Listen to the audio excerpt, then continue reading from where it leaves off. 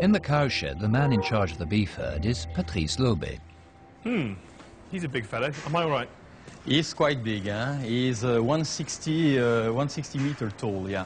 If I saw a man like that, yeah, but I wouldn't get this close to him, I don't think. I would think he was on steroids or something. I'd think he was a bodybuilder.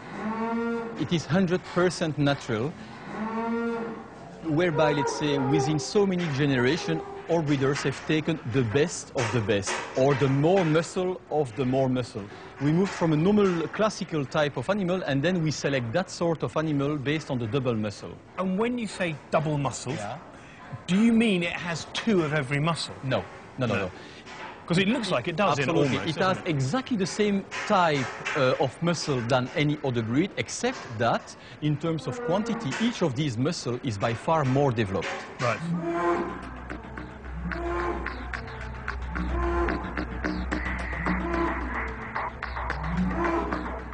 This cow is technically known as a Belgian Blue, and it's the product of selective breeding. Selective breeding is the first stop on our tour of how man is using science to control nature. It's used by farmers to enhance desirable characteristics in their animals. In fact, selective breeding is all about managing sex. To create these Belgian Blues, over 100 years, farmers have only allowed the cows and bulls with the greatest muscle mass to mate. And the result is a bull that weighs over a ton. The animal's breeders are keen to show off the results of their hard work. The bulls are shaved to best display their muscles.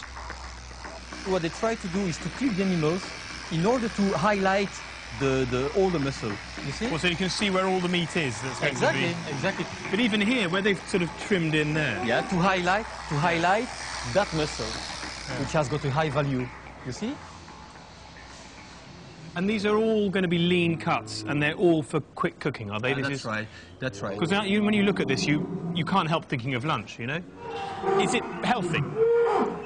The animal, you mean? Yeah. Well, the animal is as healthy as another intensive producing animal. So this is about the most technological that meat can get? Not the most technological. In terms of technology, we talk about selection, natural selection, having achieved that.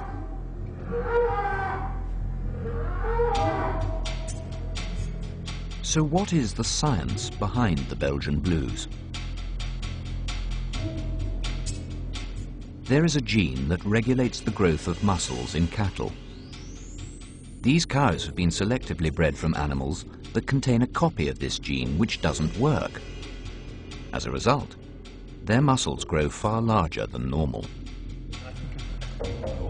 To ensure the defective gene is passed on, sex for the Belgian Blues has been replaced by technology in the form of artificial insemination.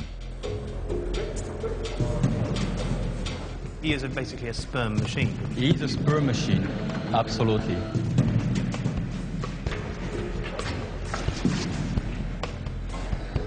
It's very early in the morning for...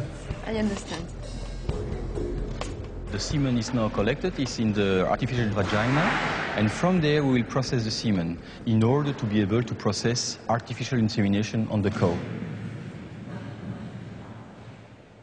So precise is the technology involved, they can analyze the semen sperm by sperm to choose the ones they want.